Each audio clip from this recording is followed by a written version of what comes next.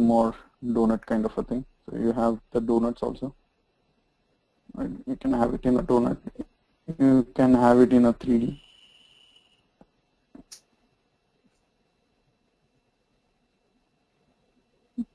Like I said, it's not one of the best design practices.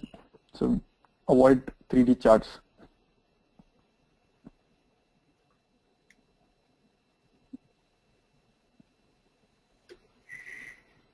These are the styles. Under presentation, there is very minimal presentation options over here.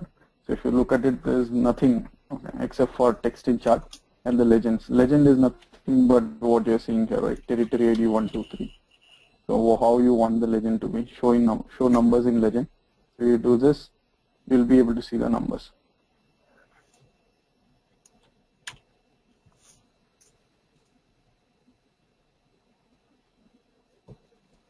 Yeah, so if you go to expression, right, like I said, you don't have to divide or do any formula, you just have to convert this as a relative.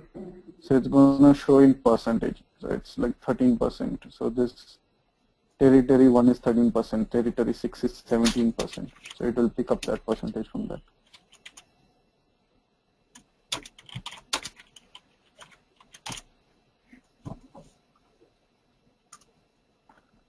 For that, you will have to expression values on data points.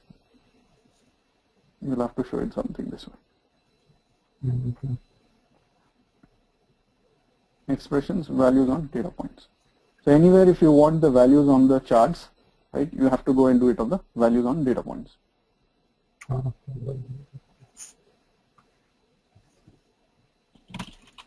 And colors is here, you know how to color colors. Numbers here. Font layout, caption remain the same, so there is no change. It's just only the representation of the chart changes, that's all.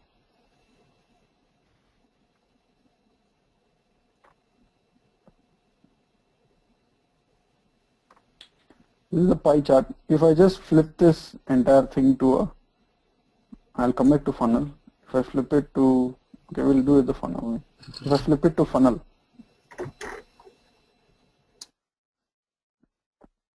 see, it's just the representation change. It changed the funnel. It changed the representation to funnel. Now both charts show the same data, but the only thing is that interpretation of data in two charts is different. In the pie chart ratio, like what is the ratio of this particular territory ID in the overall total order quantity. Here, yeah, you can't use territory ID, but over here you can use something to show as a funnel where there is a step process. Like if there is a process of, so if you have a use case where you have to show a process, like step 1, step 2, step 3. So you can show what is the share of those steps and present it. But here, yeah, okay, I'll just go back there. Yes, you can do it. So like I put that cyclic, right? So if you remove the cyclic and take this time drill, this is not the best of the example. Now overall 2008, 2007 is the highest, 45%. You can click on 2007. It will move to the month pie. From the month you can move to the territory ID pie. From the territory ID, customer, customer to product. Definitely you can do drill now.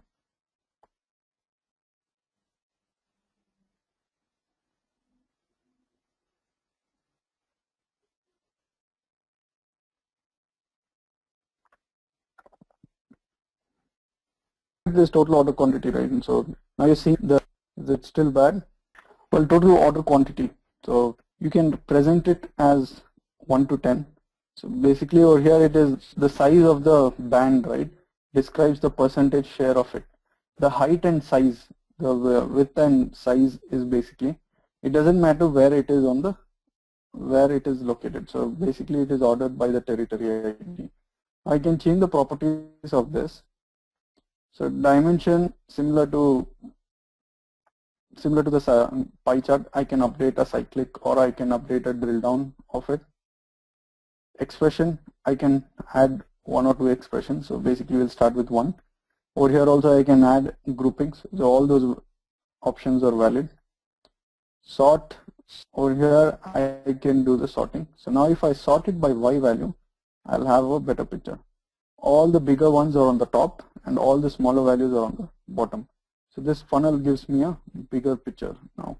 So it's quickly showing me that which are the top ones, because by the size of it I can easily look at it. Now style, I can have it horizontal or vertically oriented, like this or like this.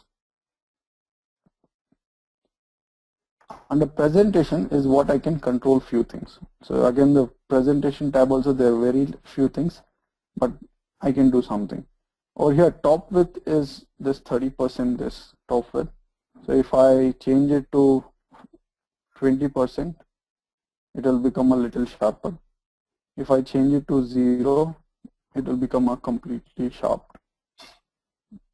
pyramid. If I say reversed orientation, I can make this look like a pyramid. Right? If you have any requirement where you have to show data as a pyramid, you can always show this. Now over here, it says the one which is selected is segment height proportional to data. So only the height is proportional. It has nothing to do with the width. Now if I just select equal segment heights, right? So it will equally segment all the all the values. So basically everything has the same height, right? Only the top ones are the highest ones and the bottom ones are the lowest ones. So you can have this kind of presentation.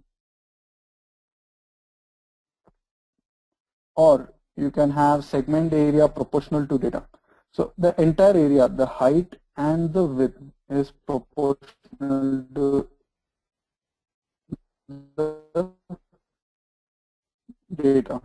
Over here, though 4.78 is less, right? It is more taking the space, the width and the height and considering the area. The whole area is the percentage against the entire block.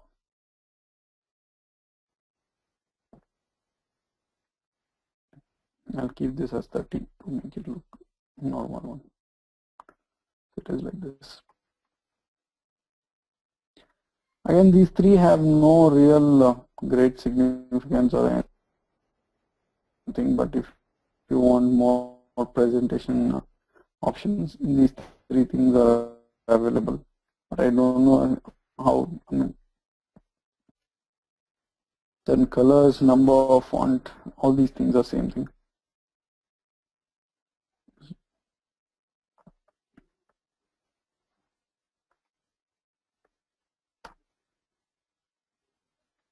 The same thing if I flip it to a box chart, it is the exact representation of the pie chart, but in the square. Okay. I'm not sure what's happening, but yeah. So this box plot is exact representation of the pie chart, but in a square method. So basically the size of each box is the overall percentage share of this entire value for for this particular territory ID or on the overall order quantity. Now the best part of this is if you add another dimension, right, it gives a little more meaningful information than a pie chart. So what I mean is, suppose if I remove this territory, this generic, I'll just take territory ID and ship method ID. So it will give you squares, the overall big squares are for the territory ID. And within that big square, right, so this heading for this 21%, 750. Within that heading, with to the next dimension level, the other dimension level. So it gives you a one level below. So it is more, in my opinion, it gives more meaningful information than pie chart when you have two dimensions, right? Easily user can make out which is, okay, the bigger one is under fourth territory, shipment territory 5 and 1, this is the split. So it gives you more realistic and understandable information. So in expression, there is nothing much to format. Only in style, you can have this box or you can have just plain squares. So this 4 which is written in gray, right, that is the caption. Either if you use this kind of format, you'll just have the borders, or if you have that, you'll have the heading come borders. So under presentation, there are a couple of changes that you can do. So you can say visible levels. So it is asking you how many levels to show. Now I'm showing 2 levels. First territory, ID, then ship method ID. So I can add another level, so that will be maximum 3 levels. So I can show dimension values.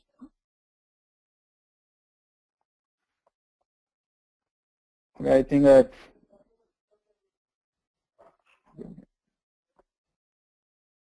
now I had frozen the screen, so I think, yeah, it was paused. Are you able to see now the square boxes, the red and blue? So this is what I was speaking of. The territory 4 is the bigger one. The blue and red are the within the territory 4, right? So this is when you add 2 dimensions to it. So over here it technically gives you more information than the pie chart. A pie chart is a little confusing and misleading.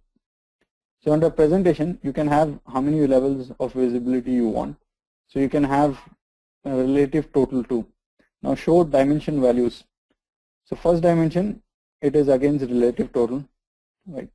Now second dimension also you can do it at a relative total. So what will happen is this whole thing, I mean, it is 17% of the entire total, right? It's going as a relative total. If you don't want the show dimension values, you can uncheck it.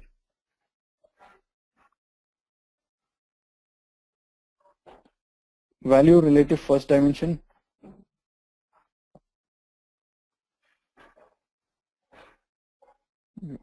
Nothing changing.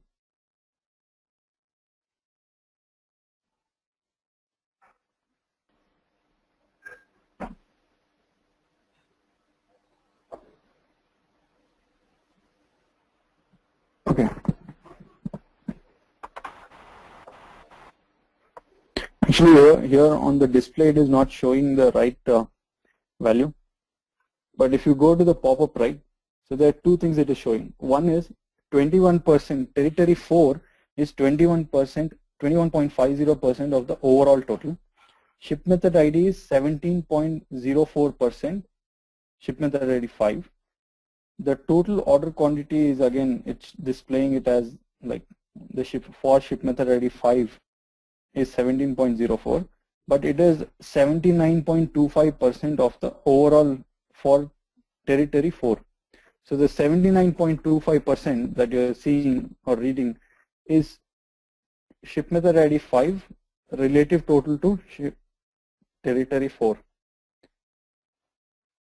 But it is overall 17.04. So that is what it enables, but I'm not sure why the display is coming so cluttered. I think if I just take off this text as pop-up, it should show better. Right, within territory ID 4, ship method ID 5 takes almost 79.25%. If I go to 1, so it will show it is taking as 20.75%. So you add that 79 plus 20.75, you will get the overall 100% of territory 4.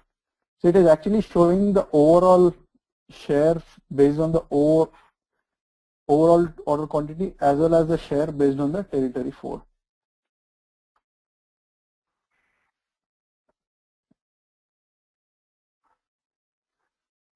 And over here you can say show dimension labels, font, how the number label should be. What is the first dimension that you want block borders? I mean, if you use the different second style, right, you can edit these block borders, right, how you want the borders to. If you use the second style over here where you're using this caption kind of a thing, you will not have the block borders, but it will overall show you like this. Colors, numbers, font, layout, caption remain the same thing.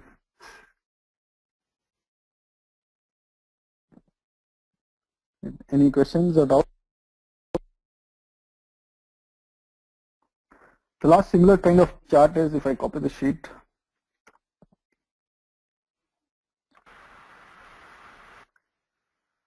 If I flip it to a pie chart, I mean to a Mekko chart. I'll just take off. Okay, I'll keep this one 2 I still have the 2 dimensions: territory ID, ship method ID, expression, sum of order quantity.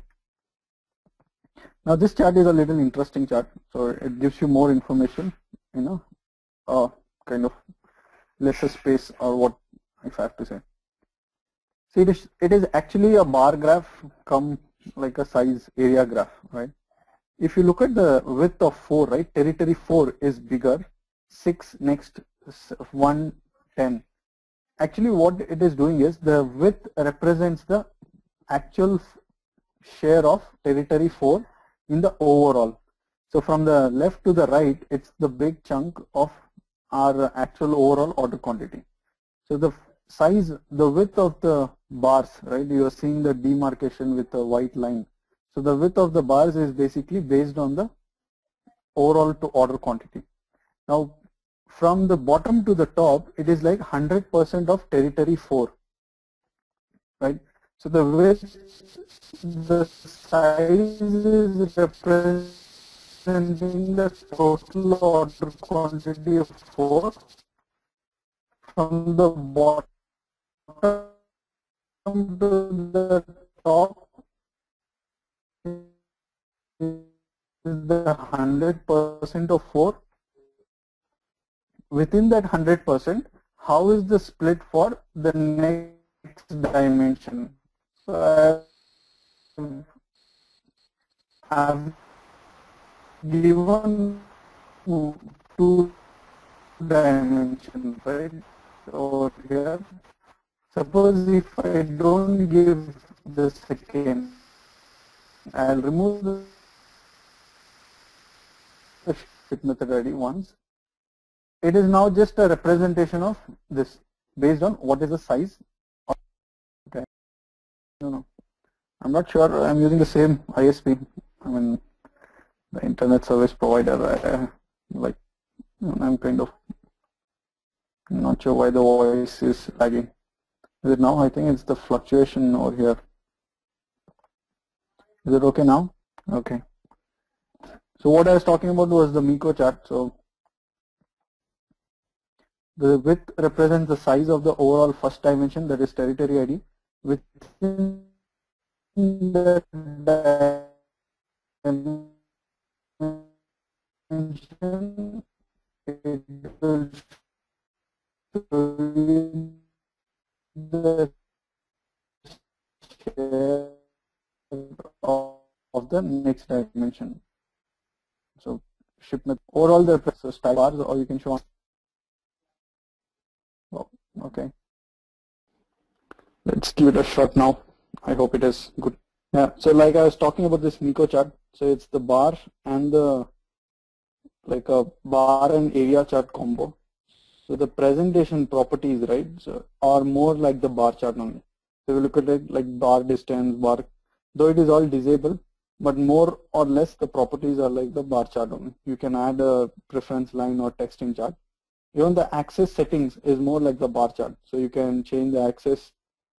You can have the expressions of the dimension axis in a totally different method. Colors, number, font, layout actually remain the same thing.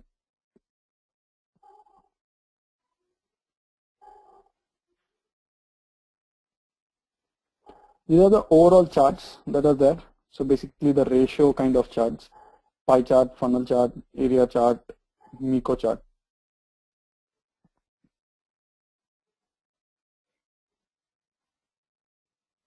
The next type of charts are the gauge. I think looking at my internet power, I think we'll probably continue the gauge tomorrow. Is that okay?